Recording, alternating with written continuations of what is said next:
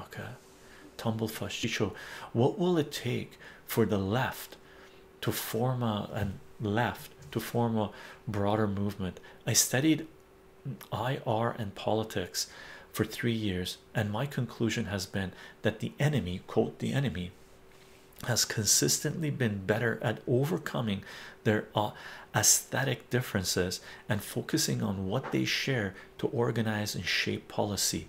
We have failed at this since neoliberalism took center stage. What does the humanist left movement need, in your opinion, to finally get over our internal differences and step up on all social societal levels? Those in the left need exactly the same thing that those in the right do, and those in the center do, and those outside of the spectrum do, that all of humanity do. We have to look at each other as human beings, not as a category defined by a centralized institution, right? And realize that what we need as human beings in our lives is safety without the fear of having another nation bomb the shit out of you, right? We need education, we need housing, we need food security, right? So what we need in our lives, right, from the left, from the right, is to be left alone. We have to get rid of censorship in all its forms, right? We need to be left alone, be free to express our opinions, have dialogue, right, with each other. We need to look at each other and realize what we have in common, and there's a lot of commonality there. And one of the biggest things that the left and the right and the center and those outside of the spectrum, all of humanity, have in common is that we need to prosecute war criminals.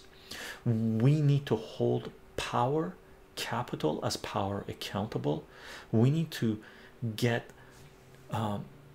full control of our monetary and fiscal policies. Okay, I don't care if you're on the left, you're on the right, and there's more, of course. Those are 4 things we need to do, right?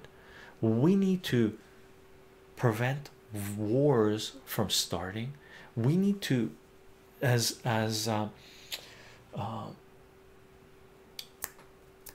oh, what's his name, one of the greatest historians, Howard Zinn, as Howard Zinn has stated. And man, if you guys haven't listened to Howard Zinn, listen to Howard Zinn, his lectures, read his material, read his articles. I haven't read any of his books, but he's got a books out there. I've listened to a lot of his lectures, his interviews, and I've read his articles, right? But Howard Zinn said this, right? There's never a need for war, there's only need for insurrection, right? So if you live in a country and your government says we have to go bomb the crap out of another nation to free their people, right there you hit the streets, general strike, shut it down, get rid of those people in power, because you don't bring freedom with bombs. Okay, so those are some of the things we need. What we need on the left and the right and the center and outside of the spectrum and all of humanity need is not to look at the minute little differences between ourselves. We shouldn't look at the micro. We need to look at the macro, the larger picture, and realize there's so much there that needs correcting, that our little differences can be put aside, right? That's what we need. And that's not going to take a year to do. That's going to take decades to unfold.